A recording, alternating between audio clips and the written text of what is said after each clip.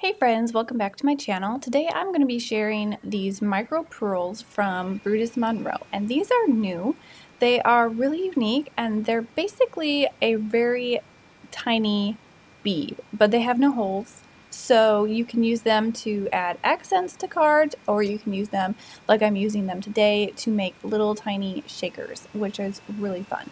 So I'm giving you a close-up look of these blue ones. The collection I have is the bold colors. So I have a green, a blue, a clear, and a pink. And I'm going to be using the clear and the pink for my card today. So how I made my little shaker elements to my cards is I used these Winnie & Walter dies. Now these dies are perfect because it cuts out these shapes that have all these little areas that you can fill with beads. So if you have any kind of dies that is similar to this, you can definitely do this technique with what you already have. So I went ahead and I cut out these hearts. I cut the shadow background, and I also cut out all of these little heart overlay pieces that I'm going to be stacking up together to kind of build walls to hold those beads in. Very simple once you get all the pieces cut out. And then once you stack up those pieces and you glue them together, you can get a little piece of acetate and put it on to kind of hold those beads in and kind of make your window. So that's what I did with that card that I have here on my desk. That heart is full of these micro beads. I put some blue, some green, and some clear ones, and it kind of follows that ombre ink blending background. And I thought that was really fun. Today I'm making a little bit of a different style of shaker, but I just wanted to show you how I built this one and how you can build your own. So here's my little shaker on this card, which is really colorful and fun. Today's card is going to be a little bit more floral, a little bit more natural colors, and I'm using this Winnie & Walter die as well. I cut out the leaves, I cut out the flower, and I cut out the shadow part as well as the outline part. So I already did the leaves. This was really tiny and tedious to do, but it was worth it. I think it looked good in the end. But I stacked up all those tiny little die cuts, put some of those micro beads in there, and I think it's really cool. It kind of just shows you how tiny these beads are, that you can build these really tiny shaker bits for your cards. So here's all the pieces that I'm using to make this rose into a shaker piece. And the first thing I'm going to do is grab my Brutus Monroe craft glue, and I'm using my fine tip applicator because I want to make sure to get just a tiny bit of glue on this tiny die cut, and so that all this glue doesn't go squishing everywhere. So I'm just kind of carefully applying glue around this die cut. I'm trying to get it on most of this so it's going to stay adhered down to the base piece of my flower. But I did my best. Some of it kind of squished out the side, but once it's dry, your little beads aren't going to stick to it at all. So just do your best. These fine tip applicators are fantastic for your glue bottles to do these tiny die cuts and tiny sentiments and stuff, so I really love mine. So I'm just going to go ahead and stack up all of these die cuts just the same way. So I got one down, I'm working on the second one, and I'm just stacking them on top of each other, and this is building the walls to hold in those micro pearls. So this craft glue gives you a little bit of wiggle room. You can move it around, get it lined up before it completely dries. So I did about 3 layers of this die, and I found that 3 layers seems to be a good height for these micro pearls. You can do 2, but you kind of have to squish it down and the pearls don't shake as freely. So I feel like 3 is a good height.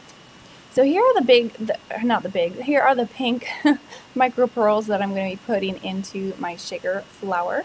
I'm just going to gently tap some of them in there. Now you can use a little spoon or a little scoop or something if you want to. I didn't have one on hand, so I just went ahead and I gently sprinkled some of these beads into my rose. And I did get some of these beads kind of bouncing around on my craft table, but I found I could just kind of wipe them into my hand and put them back in my jar, so it wasn't too much of a big deal.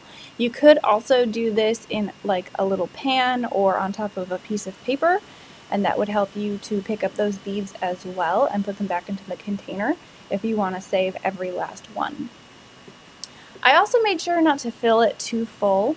If you fill it too full, they're not going to shake as freely. They're just going to kind of sit in there and they'll look pretty, but if you really want to get a good shaker, make sure you don't overfill it. Now I'm putting some of that craft glue on my walls. Again, I'm trying to be careful here, now that the beads are already in my shaker, not to get the beads sticking to my glue, and also not to get not to shake my shaker too much and let the beads all fly out. So this part is a little bit tedious. It takes a little bit of gentle work, but I think it's worth it in the end. Now I'm just adding that piece of acetate over the top. I'm going to hold it down and make sure it adheres tightly so that it will keep all of those micro pearls in the shaker. And if you don't want to hold it, you can just put a stamp block on top of it like I did, and that's just going to hold it in place while it dries. So I'm just kind of moving it off to the side so it can dry while I work on this last piece that I'm now going to put in front of the acetate. And I think this just kind of helps the shaker part look a little bit more finished. I'm using the same material that I used to cut the base of this rose, and this is actually kind of a unique material that I have from Spellbinders, and it's kind of a wood paper that you can die cut, so it has wood grain to it, and it's really neat looking, and I just thought it looked good with this rose and with the card that I'm going to be building. So I die cut that, just putting some more glue on there, and then I'm going to put it on top of the acetate and line it up with the rest of the die cuts underneath. So you're not really going to see much of the white unless you look at the shaker part from an angle. It's going to kind of look like it's all of that wood paper, which is really neat, and that's what I was going for. So I'm just lining it up, kind of sliding it into place, and then I'm going to put that craft stamp block on top of it again, and just let it set and let it dry while I work on the rest of the card. Alright, so I have these pieces of paper that I'm going to be layering on top of some craft cardstock for my card base. This paper, the floral paper, is actually from Canvas Corp brands, and it's by a watercolor artist in Poland, and she paints these and then they print them on watercolor paper and different kinds of paper, and it's just really gorgeous, and I thought it went well with the whole floral theme of this card. I also tore a little bit of vellum that has some scripty printing on it, and I put that on the bottom, and I'm going to be layering my shaker rose on top. I kind of want to nestle those leaves in behind my flower, the ones that I made before I started filming, just to kind of make it look like they're in the background, but they're still there. So for my sentiment, I went ahead and I cut some more of that craft, that word lovely, which is the Heidi Swap die that I die cut with that craft cardstock, and I'm going to also stamp out a supporting sentiment using my Concord and Ninth Posies fill-in stamp set. I'm going to be embossing this with my Gilded embossing powder, so I'm just rubbing my embossing bag on my paper so that it can cut down on static cling, and then I'm going to stamp it out with my embossing ink and then heat emboss it with my Gilded embossing powder. So I want to stamp it up here on the edge of my paper because I just want to cut it down into a really thin strip so I can layer it behind that lovely word. So here's my Gilded, just going to sprinkle it on, and since I already ran my embossing bag over my paper, it cut down on that static cling so I would get a cleaner embossed sentiment and I wouldn't get embossing powder sticking where it shouldn't.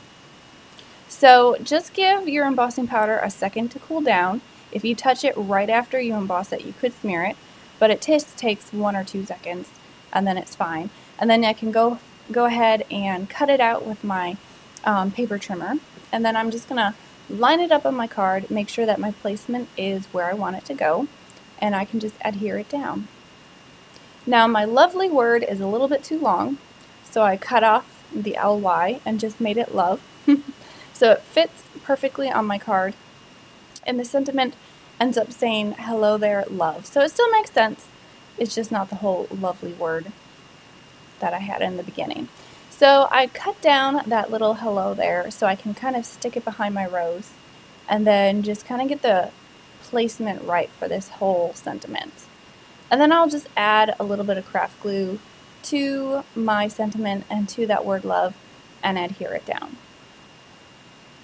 You might also notice that I added a little twine bow, and that's also some jute cord from Canvas Cork brands.